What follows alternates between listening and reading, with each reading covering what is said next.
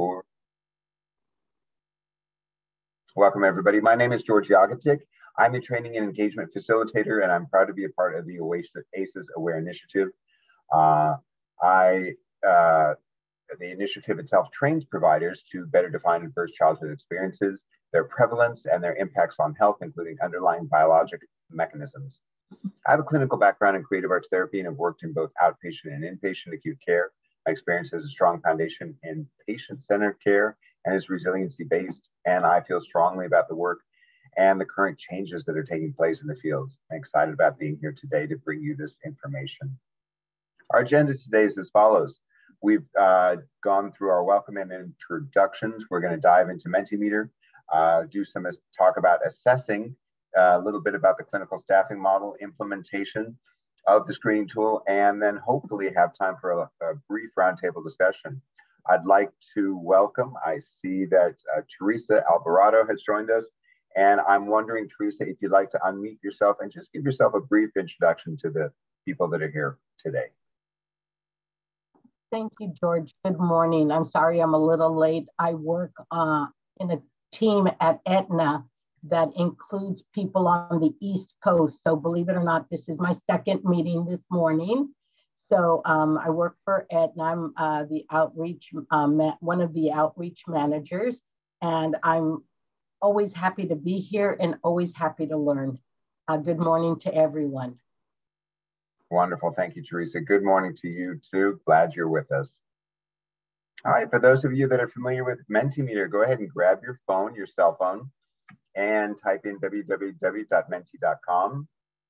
And what we're going to be doing is answering a couple brief questions.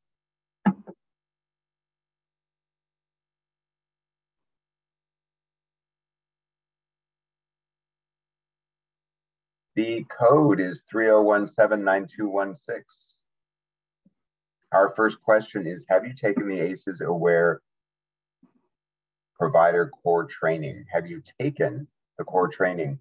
So we've got about 1, 2, 3, 4, 5. We've got 6, 7 people in attendance. Let's see how many we can get to answer. This is on your cell phone. Go to www.menti.com. and use the code 30179216. Again, that's 30179216. Have you taken the ACEs Aware Provider Core Training? And let's see how many we have here. We've got 2 so far at yes and 1 at no. 3, can we get anybody? Can we get some more people? Here we go. We got 4, 3, 4, 5, 6, 7. And we've got 7 people. Let's see, we've got 5. Great. A couple more people. George, can you repeat the code, please? I can't read it on my cell phone, and you're saying it way too fast for this early in the morning. Thank you for mentioning that, Mark. Yeah, the code is 3017 and 9216. 3017. 9216. Thank you. Yeah, we do have a lot of information, so I tend to speak quickly. I'm sorry about that, Mark. I will try to speak up. No worries. There we go. All right. So we've got 5 yes, and we've got 2 no's. I'm glad to see that we have a large number of people who have taken the core training, so you have that foundational understanding of ACEs and all that it entails. Let's move on to the next question. Do you use the algorithm? The algorithm. If you're familiar with the algorithm, we're going to be showing that. Do you use the algorithm? This would be in conjunction with the screening tool. The algorithm identifies whether somebody is at low, medium, or high risk of adverse health conditions. See, this is where the definition of utilize for somebody who's organizing others to do it becomes a little hazy, but I assume you mean for a direct service provider. Exactly, yes. Thank you. Mm-hmm. As a direct service provider, do you actually use the algorithm in conjunction with the screening? And I see here, yes, we have a preponderance of no's. I'm just going to make sure that everybody is familiar with the algorithm as we move forward today. And I'm seeing that we have most people here who are on or no's on the algorithm. So George, does that mean, this is Teresa, I'm going to ask a question. Since I'm not a provider, I'm actually not even familiar. I know what an algorithm is in the general sense, but I've never heard it in an ACE meeting. So is it because I'm not a provider that I'm not familiar with it? Well, Teresa, I'm so glad you asked. We're going to get you familiar with the algorithm today. It's a specific algorithm to use in conjunction with the ACE screening tool that determines if somebody is at a low, medium, or high risk of adverse health conditions. And I'll be showing you the algorithm later on in the presentation. So I'll make sure to check in with you to see that if you have any questions around it, but you, by the end of the presentation, will be familiar with the algorithm. All right, I believe this is our last question. Are you connected with a network for referrals? A network of care. If you have been to our network of care, if you are part of the King's Referral Network, the King's Exchange, or if you are part of a network of care in your county, whether it's Unite Us, Aunt Bertha, are you connected with a network of care for referrals? So we've got we've got mostly yeses, which is great because being connected to that network is so important.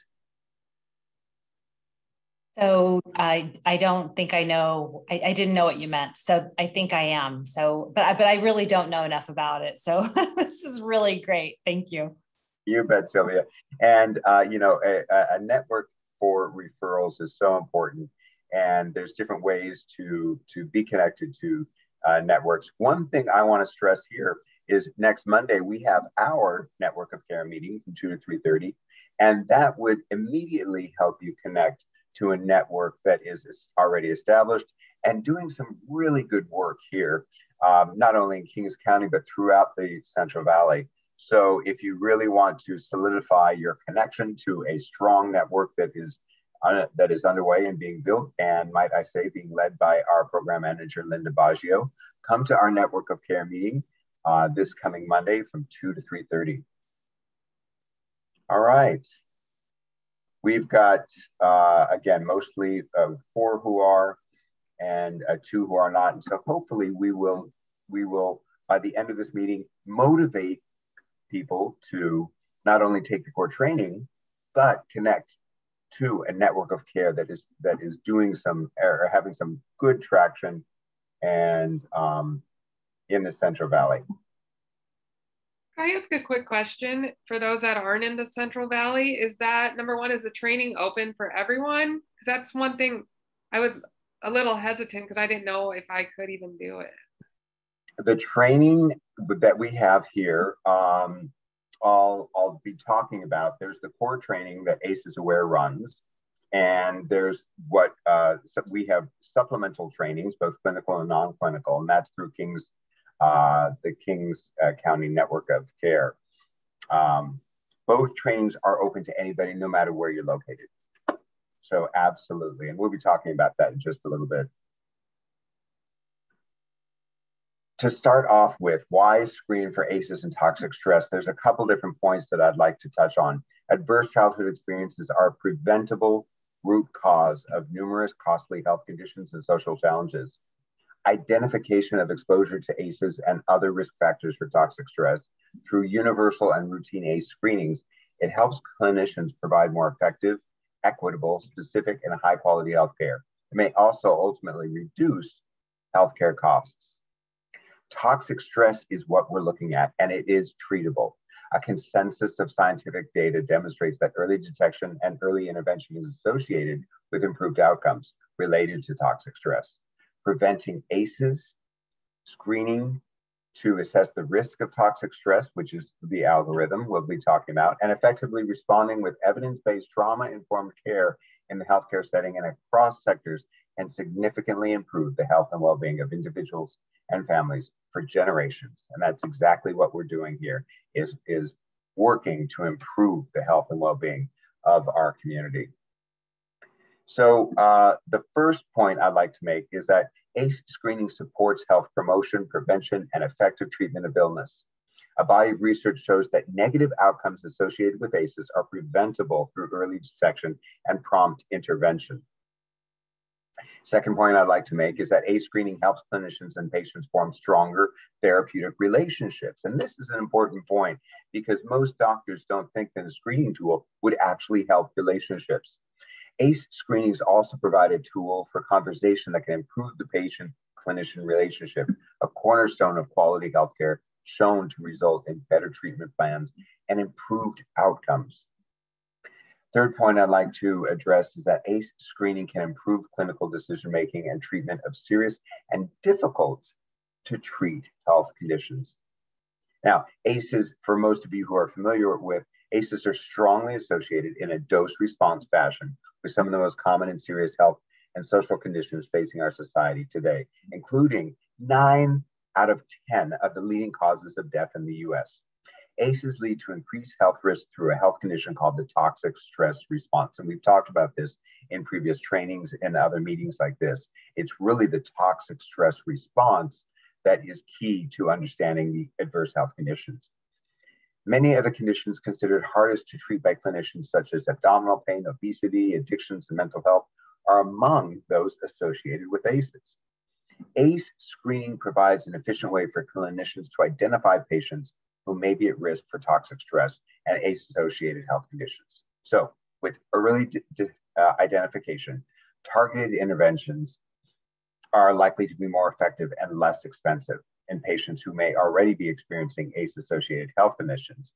Clinicians can work toward the goal of regulating the toxic stress response and counteracting the disruptions in the long word here, neuroendocrine, immune, metabolic, and genetic regulatory function that characterize it. So again, early detection is so important in treating toxic stress.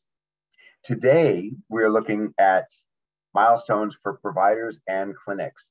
We have previously in previous meetings undertaken milestone 5, monitor, evaluate, and improve the referral process. Today, we are doing a readiness assessment. And what does it take to really begin and embrace that readiness assessment? What is a readiness assessment? These are the elements of the readiness assessment. Assessing the number of providers and staff who have completed the ACEs core training, which is partly why we asked the question. Number 1, education, get that core training in. Ensuring that providers attest to having completed the training. We'll talk about what attesting is. It's just noting down that you have taken the training publicly on the ACEs Aware website. Identifying ACEs related training resources for staff. What other trainings are out there? We've already had these questions come up. The Kings County ACEs Network of Care has supplemental trainings that we have on Learn Worlds that we'll be talking about. And those are available for additional trainings past the core training. Assessing clinical staffing model to identify the internal resources to support referral and response activities. Implementing an ACEs screening tool, response algorithm, there we go, in clinical workflow.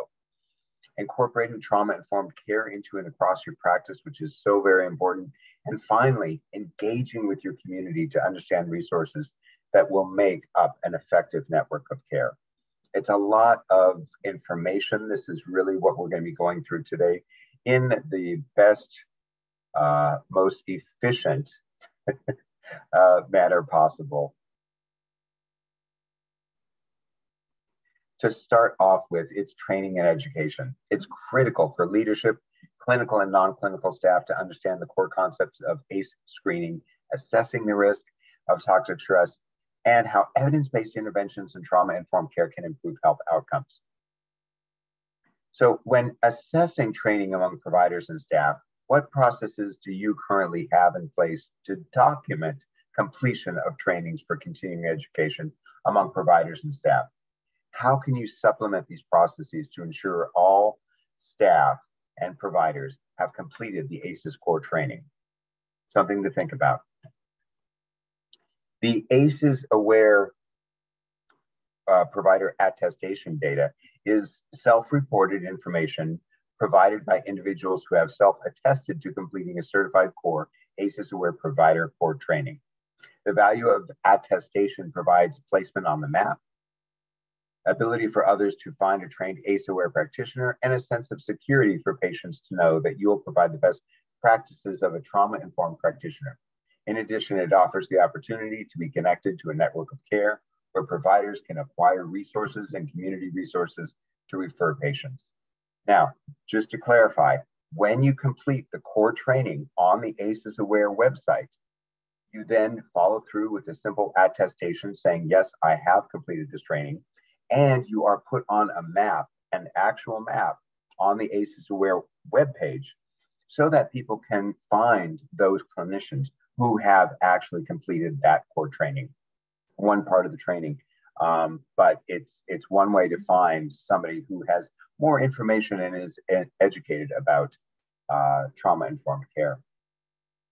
So there are numerous resources that are tailored to you through the Kings County ACEs Network of Care Collaboration. That's our organization and the work that we're doing.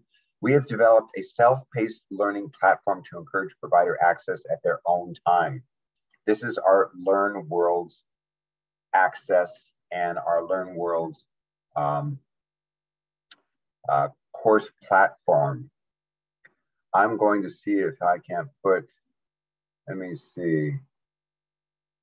Pardon me for a moment. I'm going to put this in the chat. Okay, if you are not familiar with ACEs Aware, there is the link for ACEs Aware. These are the resources available for training and education. If you want to find out a little bit about ours, the ACEs Aware Network of Care, our supplemental trainings, you can go to the next link, the California Health Collaborative Learn Worlds site. And finally, our last one I'm putting here in the chat, a lot of stuff that's going in the chat today.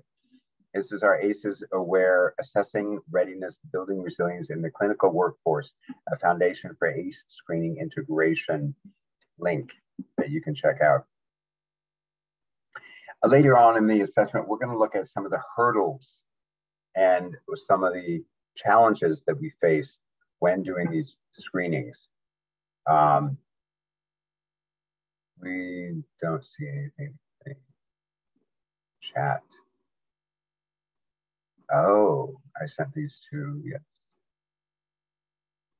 Okay, sorry about that, everybody. Let's try this one more time. The first one is the ACEs Aware link. The second one is Learn Worlds. Learn Worlds has the Kings County Network of Care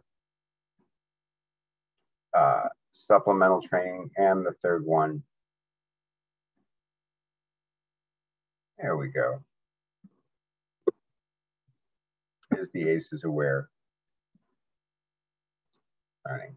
Training and education, one of the most important aspects of the beginning of any readiness and preparation work that you're going to be doing. I'd like to show you a brief video from somebody who underscores the importance of education in this process.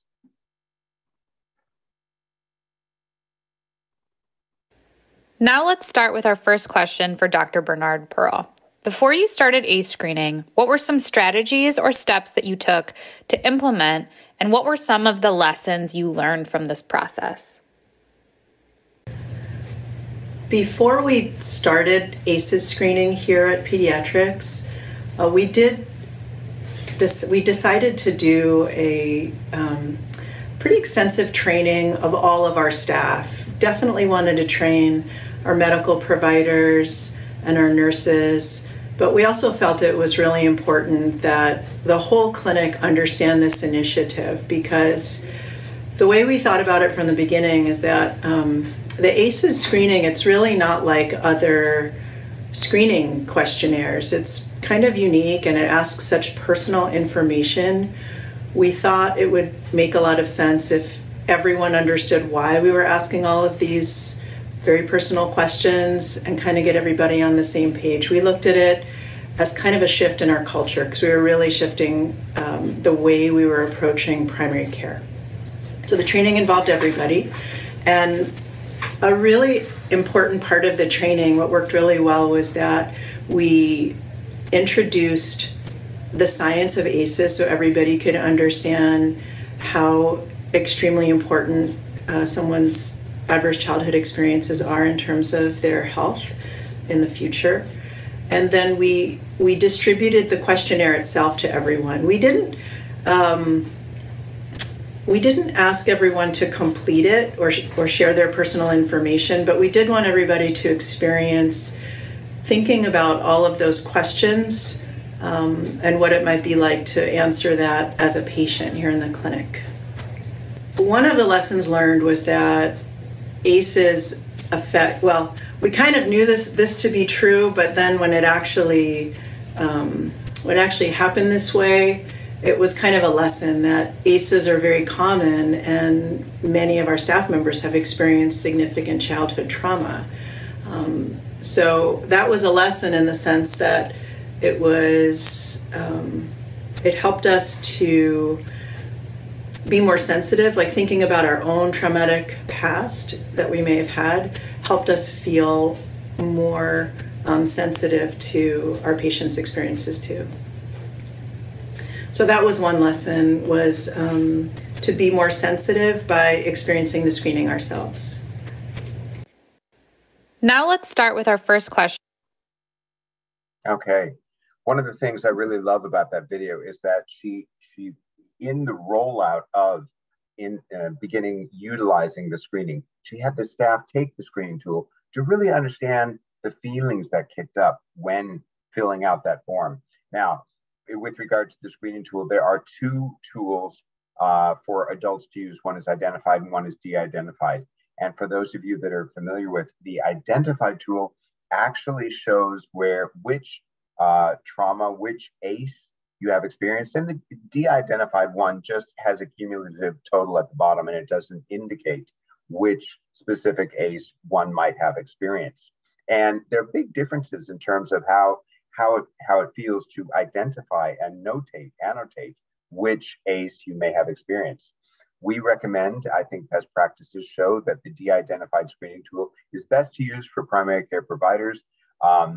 As it prevents re-traumatization, and it allows for a little bit more safety for the person filling out the tool. If you have not filled out an ACE screening tool before, I highly encourage you to do so. And just keep in mind how it feels to answer the questions noted. All right. Linda, we have a comment from yes, love that the integration allowed them to not only serve their clients, but also understand the staff experiences. Absolutely. I'd like to show you briefly, this is the ACEs Aware webpage. Now, for those of you, and we have a couple who have not taken the core training, this is where to go, acesaware.org. And in big yellow box over here on the right-hand side is Get Certified. If you hit that Get Certified, it will take you directly to the training page where you can start the training right here at Login or Create an Account. And this training is becoming ACEs Aware in California, the core training. It's a free 2-hour training to learn about ACEs, toxic stress, screening, risk assessment, and evidence-based care to effectively intervene in toxic stress. So again, this is the place to go for that core training. So very important. It's also a place to go for additional resources that are available. I'll show you that quickly. If we go back to the webpage, I will pull that up for you.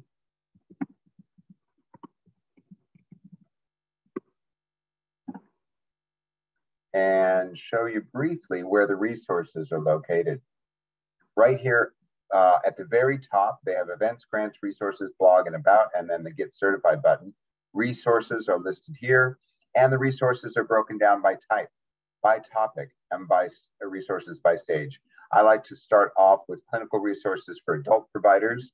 And if you click on that, you have an entire range of white papers, videos, infographics, and anything you can think of, articles with regards to working with adults with ACEs. So for example, here's Dr. Nadine Burke-Harris's TED Talk. And if you have not seen the TED Talk, I highly encourage you to check that out. Tons of resources on the acesaware.org webpage. All right, the next part, staffing and resources, partly what we've been going over. The next— Excuse me, George. Yes, Mark. Could I interject for the folks who are out of state? You might think, oh, that's just for California, or I'm not a medical provider, so I can't do it. It is really a great training. It actually can take you 4 hours to do it if you're pacing yourself over time. But I highly encourage you to do it if you haven't done it already. I'm not a medical provider, but I got certified as taking it. I don't get any credit. I don't bill for it or anything like that.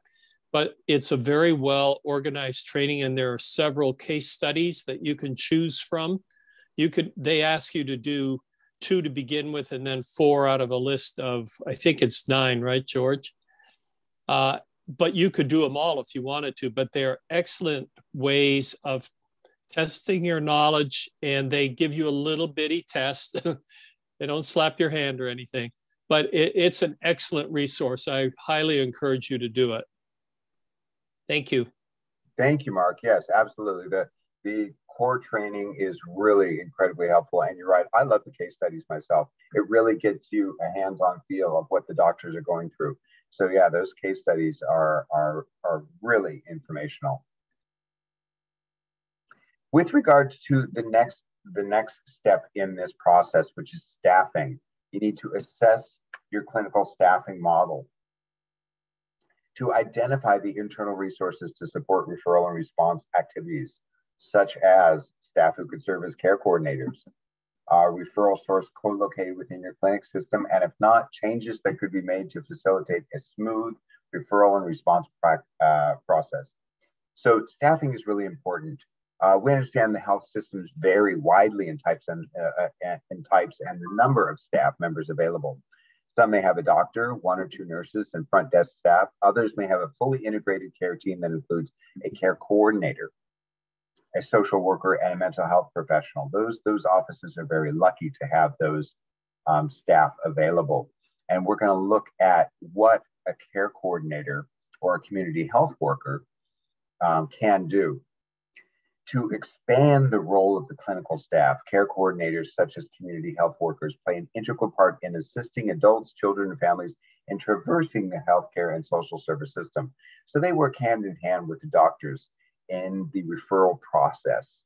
The tasks involved in the care coordination function can be incorporated into the job descriptions of a variety of staff in primary care clinics, not just care coordinators, but some of the things that care coordinators do are maintaining and updating patient and family contact information and treatment plans, which are so important, building and maintaining a resource database for social services, community-based organizations, and programs available to adults, children, and families, using a resource database like the Referral Exchange or Unite Us to refer adults, children, and families access to resources that may help them overcome social or economic barriers to health. Interfacing with the primary care team to help assess social needs in a culturally appropriate manner, facilitating communication across all providers involved in caring for individuals and families. And the list of what the community healthcare workers does goes on and on and on. And it's so very important to have somebody to support the primary care provider in that warm handoff process, if we're talking about referrals, and keeping the patient and their treatment plan alive, active, and moving forward. Again, George, can I add something? In the governors may revise. He's included a lot of money for community healthcare workers. It's going to be a growing field. So if you know people who are not wanting to be nurses or doctors, but they want to help people, that's an area that they should consider, especially if they're going to school. But it's really going to be an important component of the restructuring of our Medi-Cal system. Thank you. Yeah, thank you for that information, Mark. That's really great. And I think they really see the importance of that additional staff within the process, within the practice, to really handhold the patient through this work. And those community healthcare workers, they know the community, they are culturally aware, they're able to really handhold and walk the patient through what they need to with regard to referrals, getting important referrals to mitigate toxic stress, which is what that's about. Christy, yes. Quick question. So I work in the field of public health and train community health workers, more population-based versus one-on-one. So does this apply also to those that are working in group settings? Or is it more just for like referrals when working clinically, if that makes sense? Well, when you say they're working in group settings, are you talking about group counseling, group conversations, or go ahead. Oh yeah. No, sorry. It's more so training community health workers to go out in our community. I work for SNAP Ed, so it's a lot of like nutrition and physical activity, education, access to food, etc. But we're trying to also bring awareness to stuff like this, trauma and toxic stress. So I don't know if like they would be out in the community working with larger audience, like a group setting, if that makes sense. Absolutely. You know, when you think of community healthcare workers, you think of educators, you think of linkages. They're putting people together with the services they need to support their ongoing day-to-day activities, their activities of daily living, as well as mitigating toxic stress. So whether they're out there working with groups or whether they're in the practice working one-on-one with people, those community healthcare workers are essential to keeping the process going and keeping the patients and the clients connected in a way that sometimes the practitioner doesn't have the ability to do so, or to that extent.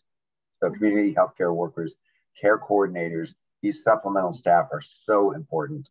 And if you have a practice, you absolutely need to consider what it may take to bring in somebody like that to facilitate some of the connections that they can provide. And that also, sorry, Mark. I just want to add that would include promotoras in the community. So another great avenue for reaching out to the community through trusted folks in the community. Sorry for interrupting. Right. No, Mark, you keyed on what I was going to add on to. I was also going to elaborate on, after the screening is completed and the resources identified, they do play a really significant role in connecting that patient to the services and coordinating with them with care coordinators who can make sure that, their resources are actually reached out to, and they have that follow-up with the community health worker as well.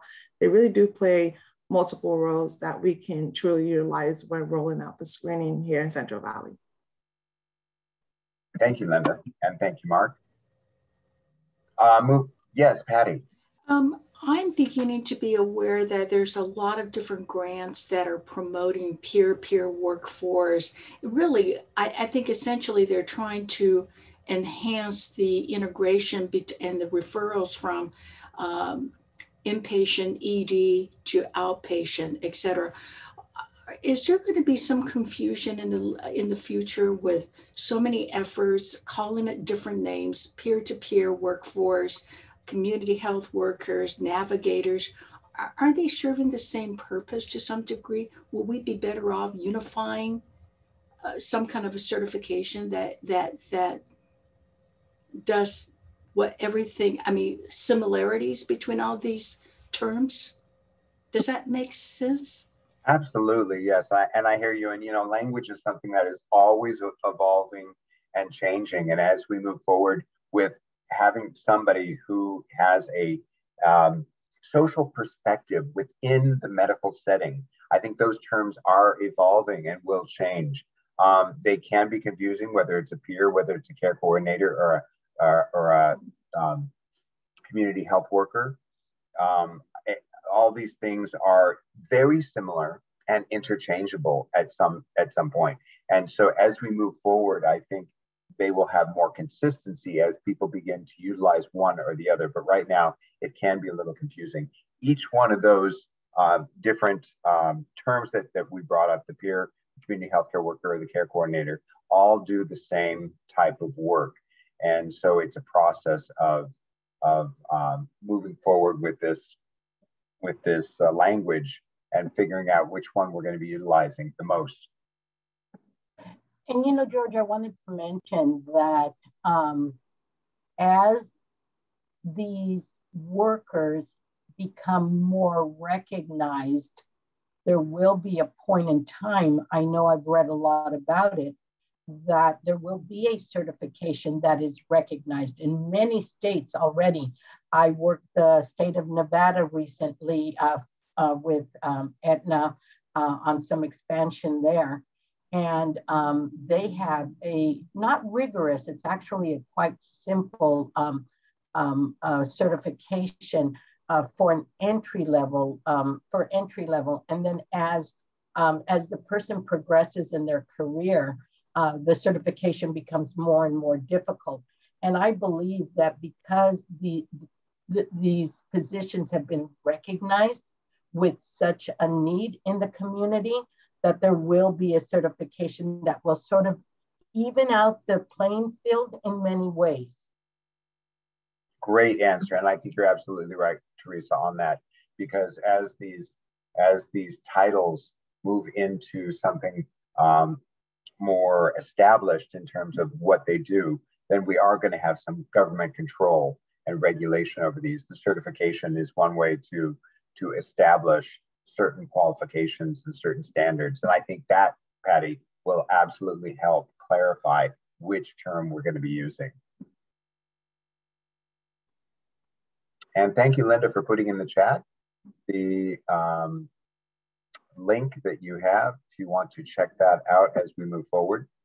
I'd like to just touch on trauma-informed care principles. Trauma-informed care recognizes and responds to the signs, symptoms, and potential consequences of trauma to support the health needs of patients who have experienced ACEs and other risk factors for toxic stress.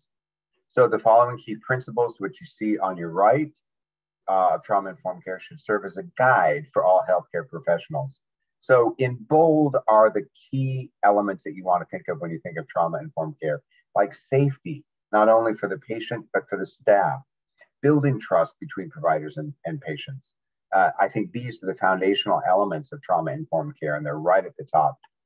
Recognizing the signs and symptoms of trauma exposure, and this speaks to education. Promoting patient-centered, evidence-based care. If people are not familiar with what is patient-centered care, I think that's one of the most important things to have as a perspective, is understanding that you are in the passenger seat with the patient and not just in the driver's seat alone. Ensure provider and patient collaboration. And finally, provide care that is sensitive to the patient's racial, ethnic, and cultural background, as well as their gender identity. All of these come together to make a good trauma-informed care perspective. I'd like to move forward with our implementation. I know we're almost out of time, and I want to make sure that Teresa is familiar with our algorithm that we talked about. So what we're going to look at is when you're actually implementing the screening tool, what does it look like, and what key elements go with it to support the rollout.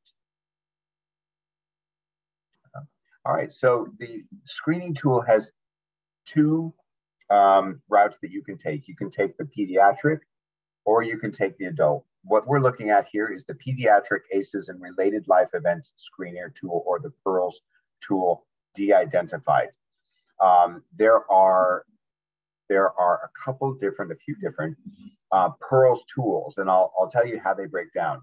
There's the PEARLS child tool for ages 0 to 11, and that is completed by the adults. There is that's what you're looking at here. There's the Pearls Adolescent Tool, age 12 to 19, and that's completed by the caregiver. Okay, same thing right here. And then finally, there is the Pearls Adolescent Tool completed by the adolescent. So you have 3 different types of screening tools for child and adolescent for pediatric care. The difference, if you're wondering, between the adolescent self-report and the adult report for adolescent 12 to 19 has 2 additional questions about either relationships. It's considering, have they been in relationships that have been abusive? And that is on the part 2 to the right of the 10 ACE questions on the left. I'll show you the adult tool. This is the adult de-identified. We've talked about this before. It does not have the score on the right, the score box on the right, which would identify which ACE or trauma they have been exposed to. It just has a total at the bottom. And respondents count the number of ACE categories on the screening tool that they or their child have experienced and indicate only the total score. So de-identified, really helpful. I have a quick testimonial I'd like to read. This is a real take-home message that a doctor has written. The real take-home message of screening patients for ACEs, says one doctor, is that my partners who are doing this say they cannot imagine going back to the way things were. The amount of intimacy they have with their patients has increased. The comfort level with this was much easier to come to than expected, and all the clinic's pediatricians now do the ACE screenings. So real positive reinforcement around utilizing the screening tool. Now, what goes with the tool? Sorry, let me back up just a moment and talk about a few conversation starters.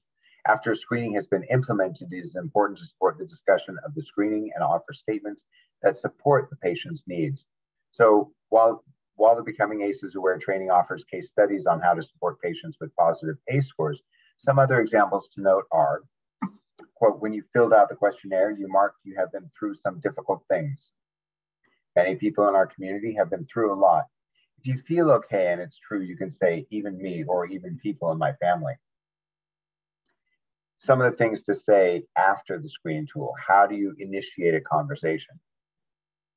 Second one, can you tell me what is causing your family stress so that I can know how to help you in the best way possible?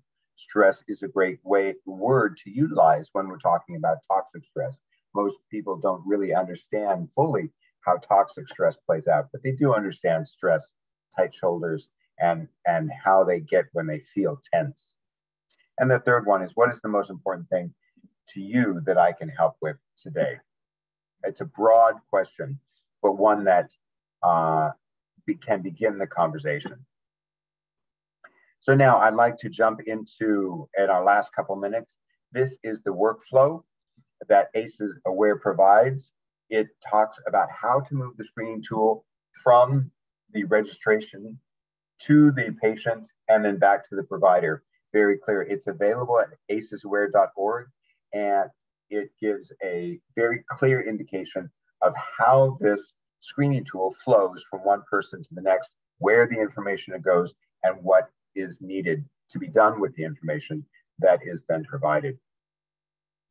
Lastly, Teresa, this is for you. This is our algorithm. The algorithm is really great. The reason I like it, because it identifies whether a patient is at low, intermediate, or high risk of toxic stress. This is the only thing we have, because right now we do not have biomarkers. What we have is this algorithm to determine where might this person be in terms of their toxic stress level. So what happens is they're given the screening tool, the ACE, and they'll have an ACE score. And then the doctor will assess, do they have adverse health conditions? Now, you put those two things together, you have the score on the first line, you have the associated health conditions on the second, and this algorithm will tell you what to do with that information. So for example, if somebody was at a high risk, they would have a score of 4 or more on the screening tool. They would have associated health conditions with or without, it doesn't matter. Then what does the provider do? Provide education about toxic stress and link them to supportive services. and treatment. So again, high risk, and it's going to really make it very clear to the doctor where this person is at and what needs to be done, given that where the risk factor lies. So that's the algorithm. Teresa, any questions on the algorithm? I see a couple hands going up. Let's see, Patty. Why doesn't Patty go ahead? I'm still taking it in. Okay, excellent. Patty? I'm kind of aware of the algorithm. The only question that I have is that for the pediatric screening tools, you have two parts, and I couldn't see the questions on part 2. So how do you assess the different screening tools for the different age groups when the number of questions are different between pediatrics and adults? Got you. Now, the number, I'm gonna go back to that slide briefly just to show you. Here's the pediatrics tool. What you have on the first page is the ACE questions 1 through 10. Now, the score for the screening tool is only dependent on the questions on the left. The questions on the right are the social determinants of health issues. And so for pediatrics, they wanted additional questions in the screener, but they're not considered in terms of the total for an ACE score. So if a child's ACE score on the left was 7 and on the right they had an additional score, all we're looking at is the 7 on the left. Thank you. Right. Yeah, you bet. Absolutely. Let me see. I thought I saw another hand here. Christy, yeah. Kind of answered my question. It was the idea of the social determinants of health on the pearls. Is that an exhaustive list? Because when I go through it, I could think of, I'm not looking at this from like a research perspective necessarily, but I think of other potential causes of toxic stress, like this pandemic, et cetera. Like, how do you factor in, other potential? I'm assuming that's a validated. It's been validated, those other questions, but I guess could you expand on, is there room for other potential causes of toxic stress that aren't listed on the pearls one? Oh, absolutely. It's not an exhaustive list at all. It really isn't. The problem is that the questions on the right for the other social determinants of health have not been as validated as the ACEs 1 through 10 questions, because that research study had a huge population, over 17,000 people, and they have specific and relatable links to the evidence for those 10 questions. So all the social determinants of health, we know increased toxic stress, we know increased adverse health conditions, but they're just not the same in terms of how you can compare the evidence. So what we're looking at in terms of the ACE score is that total on the left-hand side only. They bring in the other questions to supplement that ACE score, but it's not accounted in the score itself. Then how is it intended to be used? Like, is that just to kind of get a better idea of referral, et cetera? Sure, simply informational. In fact, I'll go back to that right now and read a couple of the questions on the right are, has your child had any problems with housing? Again, social determinants of health. Has your child ever been separated from their parent or caregiver due to foster care or immigration? Has your child ever lived with a parent caregiver who had a serious physical illness or disability? So these questions are not the same as the ACE questions 1 through 10, but they are supplemental and an important part of determining how might toxic stress be a part of their experience in their early development.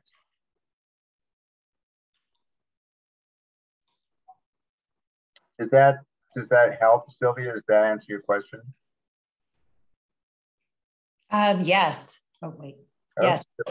And Christy. I can't tell. Am I muted? Not muted? Yes.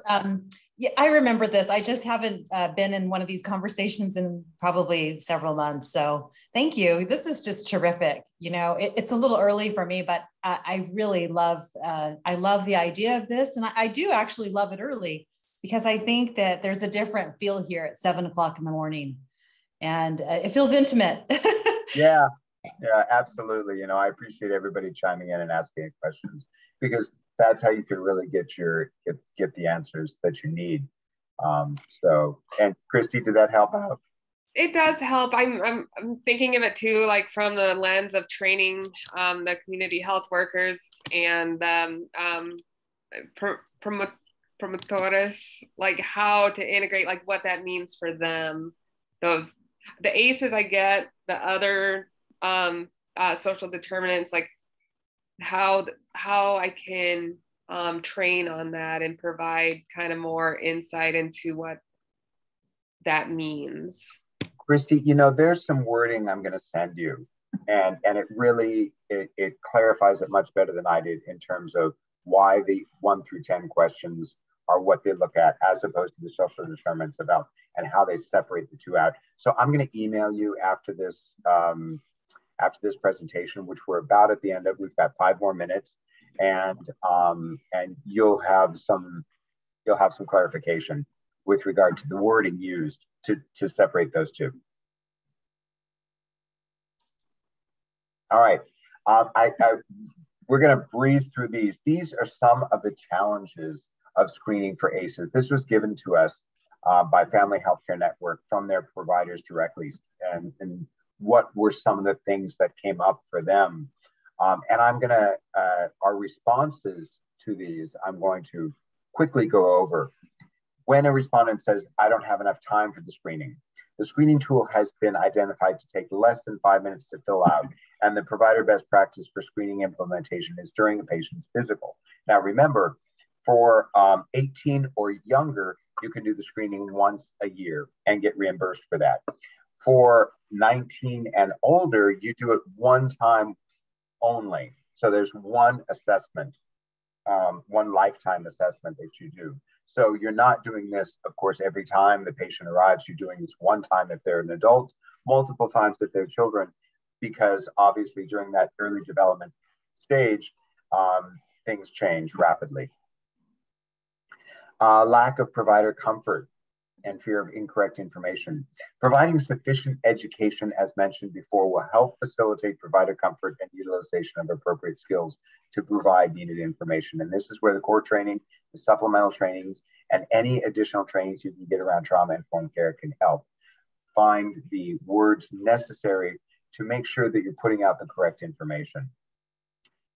Anticipatory guidance handouts specific to patient age are available within the ACEs Aware Provider Toolkit, which I'm going to put in the link, and offers patient education tools on building resilience, nutrition, and exercise, toxic stress, and self-regulation. By Teresa left us. Okay, glad we got to the algorithm before she left us. Concerns regarding strength of referral system. Having a strong network of care and a bidirectional referral system such as the King's Referral Exchange can help ease concerns. Our Kings County ACEs network of care offers opportunities to access community resources, discuss resource needs, and receive support in strengthening referral demands. Our Kings County Referral Exchange is that Unite Us platform that we were discussing. And the strength of that system is really solid when you talk about having a bidirectional and a closed loop referral system. The last one I'm going to go over because of the time is the fear of clinical liability and increases in case of mandated reporting. So mandated reporter laws make authorities respond to physical abuse and neglect. Part of ACE prevention is ensuring a community has an infrastructure to meet basic needs of every child in the community. Evidence-based outcomes show that resources such as maternal home visiting programs effectively prevent both emotional and physical neglect. They also help parents control any mental illnesses and substance abuse issues they may be suffering from, eliminating another source of ACEs. Increasing in screening helps save lives and prevents neglect from starting. That's really what we want to focus on. We have just about come to the end of our presentation today. I hope you have enjoyed our event. I want to leave you with the screen our resources. There's the Becoming ACEs Aware core training, ACEs Aware, self-guided clinical supplemental training, the ACEs 101 clinical link, self-guided non-clinical, we put those in the chat, and the readiness assessment. What I'm going to be doing is offering the slides as well as the video to this presentation available afterwards. I'll be sending everybody who is here a email to give you some more information, not only of our toolkit, but of everything that we've been listing here as a resource, because having those resources are so important. So I'll make sure to send that to you after this presentation today. Alicia, if I could ask that you put your name and your organization in the chat so that we have that. I've got everybody else in. And at this point, are there any questions, comments about the presentation, things that stuck out for you, or anything you'd like to mention prior to closing?